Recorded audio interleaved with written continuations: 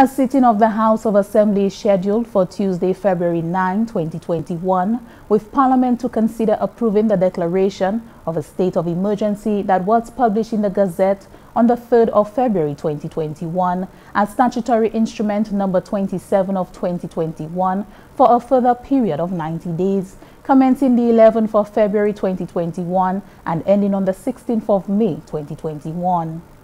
The second motion for consideration is a draft value-added tax amendment of Schedule 3 order, which amends the Act to exempt imports of personal items, food, clothing, toys, and other household consumables contained in barrels for the period of the 1st of February 2021 to the 31st of March 2021.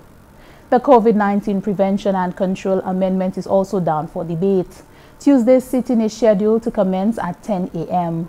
The sitting of Senate is scheduled for Wednesday, February 10th, 2021 at 10 a.m. In keeping with the protocols established for management of the COVID-19, members of the public will not be allowed in the chamber gallery during the sittings.